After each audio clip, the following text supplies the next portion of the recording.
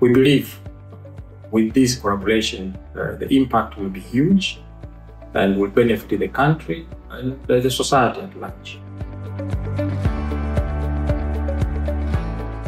The main challenge is on the infrastructure. The infrastructure to support the agriculture production, the infrastructure to support storage for post-harvest management, losses, the infrastructure to support transport, as well as the market.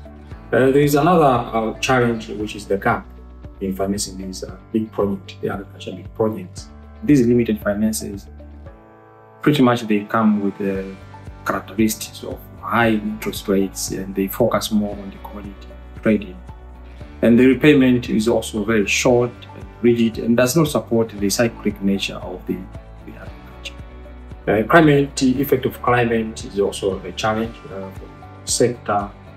Lack of modern technology in farmers, lack of landlords, land ownership for the smallholder farmers. All these are the challenges that also lower the appetite of financial institutions in addressing the sector requirement in terms of finances. One of the biggest interventions the government did in 2012 is the establishment of the Tanzania Agricultural Development Bank that focuses in transforming the agriculture to ensure that there is food security and sufficient. So based on that, the mission of the bank is to make sure that we catalyze the agriculture sector by providing the financial solutions, innovative financial solutions to the sector for the growth of the economy, as well as the address the issue.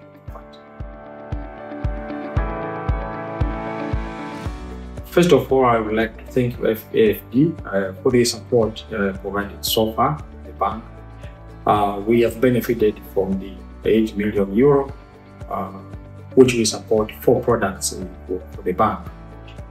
The main objective of the funding, which we had a discussion with the AFD, is to capacitate the bank in terms of financial and skills, be able to do the on-lending, to support the on-lending facilities to the community and agribusiness at large. This sovereignty loan which we got is going to make a very big impact in the community in terms of income and the livelihood of the farmers and the agribusiness.